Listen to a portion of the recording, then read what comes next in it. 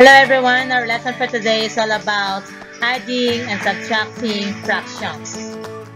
First is we're going to discuss about adding and subtracting similar fractions. When we say similar fractions, these are fractions having the same denominators.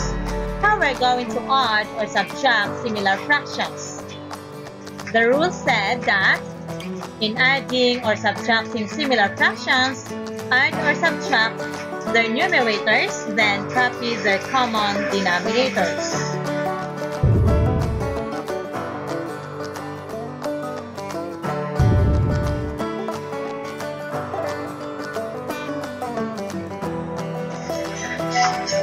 To understand a rule, we have some examples. Okay, the first one is 2/5 plus 1/5. Okay, 2/5 and 1/5 here is a similar fractions. Why? Because they have the same denominators, 5. So all we have to do is we're going to add their numerators, 2 plus 1. The answer is equal to 3, then just copy 5 as our denominator.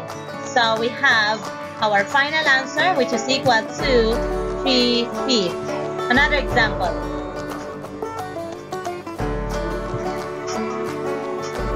Okay, 6/7 minus 2/7.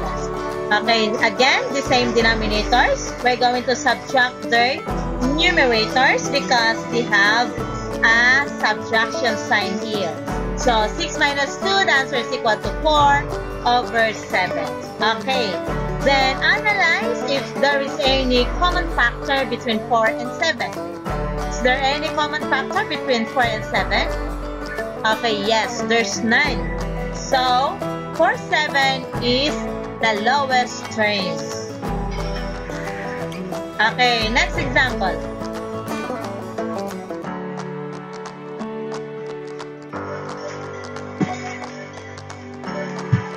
Okay, our next example is equal to 4/10 minus 2/10.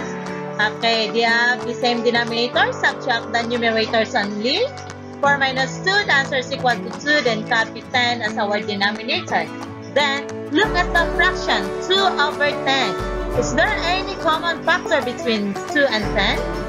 Okay, yes, both numerator and denominator are divisible by 2. So 2 divided by 2, the answer is equal to 1. And 10 divided by 2, the answer is equal to 5. Our final answer now is equal to 1/5. Okay, another example.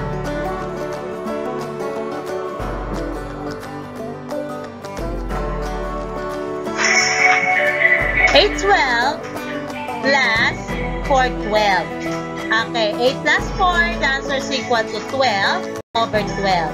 12 divided by 12 is equal to 1. Okay, 1 whole is our final answer.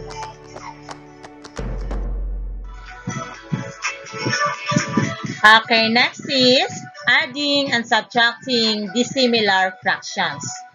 When we say dissimilar fractions, these are fractions having different denominators.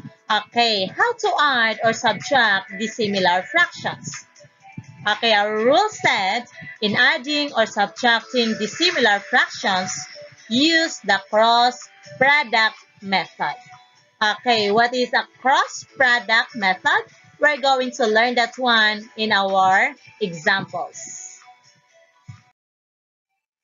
Okay, we have some examples in adding or subtracting dissimilar fractions. Okay, the first one is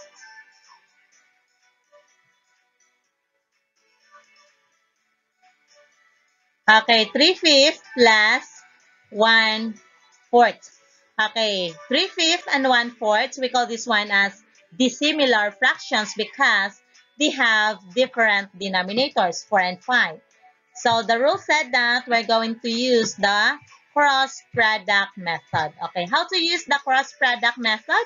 We're just going to multiply 3 times 4, the answer is equal to 12. Then 5 times 1, the answer is equal to 5. And the last one is 5 times 4, the answer is equal to 20. After that, we're going to add the numerators.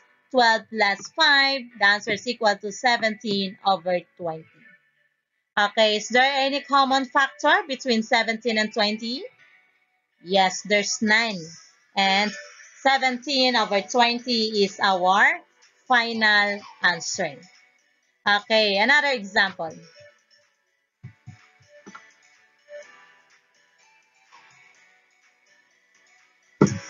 Okay, 5/9 minus 2/7. Okay, again, they have different denominators. Okay, we're going to use the cross product method. Okay, just multiply 5 times 7, the answer is equal to 35. And 9 times 2, the answer is equal to 18. Then 9 times 7, the answer is equal to 63. Then after that, we're going to subtract the numerators. Okay, that is 35 minus 18. The answer is equal to 17. Then just copy our denominator, 63. So our final answer is 17 over 63.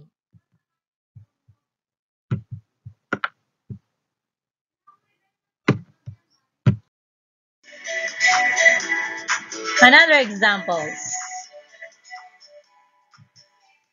4/8 plus 2/6.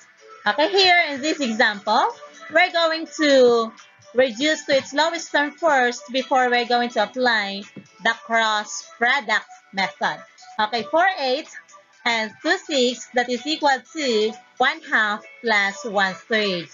Okay, 4 and 8 are both divisible by 4. 4 divided by 4, the answer is equal to 1. 8 divided by 4, the answer is equal to 2. And why it is 1/3? Because 2 and 6 here are both divisible by 2. 2 divided by 2, the answer is equal to 1. 6 divided by 2, the answer is equal to 3. Our new fractions now is equal to 1/2 and 1/3. Okay, this is the time that we can use the cross product method. That is 1 times 3, the answer is equal to 3. 2 times 1, the answer is equal to 2. And 2 times 3, the answer is equal to 6. Then we're going to add our numerators. 3 plus 2, the answer is equal to 5 over 6. Okay, this is our final answer. Another example.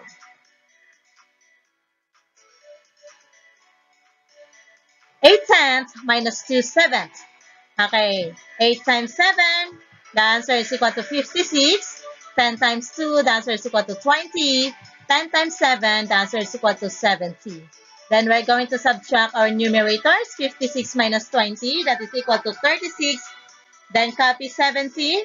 But 36 over 70 is not yet in its lowest term, so we're going to find the GCF, which is equal to 2. 36 divided by 2, the answer is equal to 18. 70 divided by 2, the answer is equal to 35. Then, is there any common factor between 18 and 35? There's none. So, 18 over 35 is the final answer.